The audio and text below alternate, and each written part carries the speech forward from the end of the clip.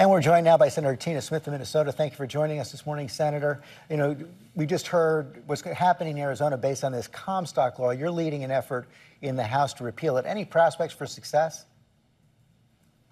Well, you know, first of all, I just want to say, George, that American women are not going to be conned by Donald Trump and his comments about abortion. We know that he is the one who is responsible for what's going on in Arizona and all over the country. So that's the bottom line, I think, as we think about the election coming up.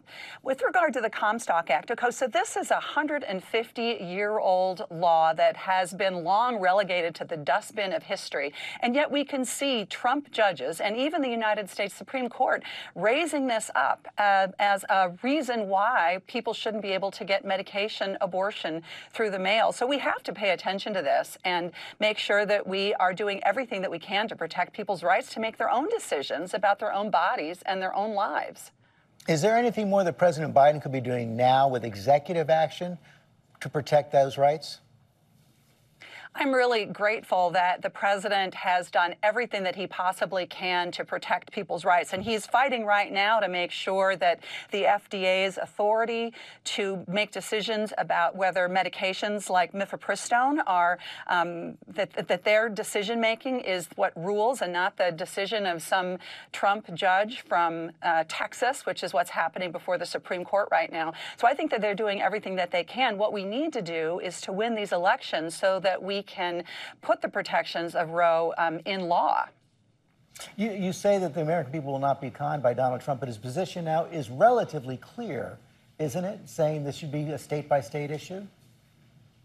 Well, so think about what that means exactly. First of all, he said that he is the person who is proudly responsible for overturning Roe. That is what has caused all of this chaos and cruelty to the 1 in 3 American women who live in states where abortion is now basically banned.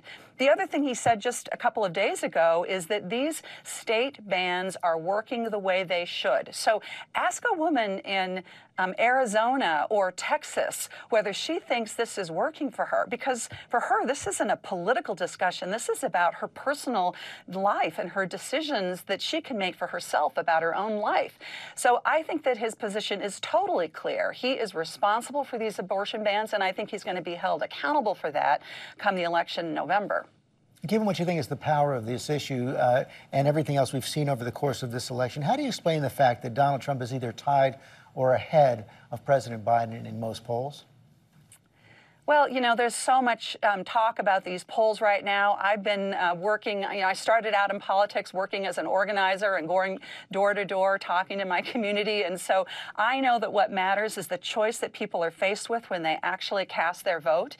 And that is what's going to make all the difference in the world. And on this issue, on the issue of abortion rights, the choice couldn't be more clear, right? You have Joe Biden and Kamala Harris who are fighting to protect people's freedom, and Donald Trump who's responsible for taking it away. Senator Smith, thank you for your time this morning. Thank you.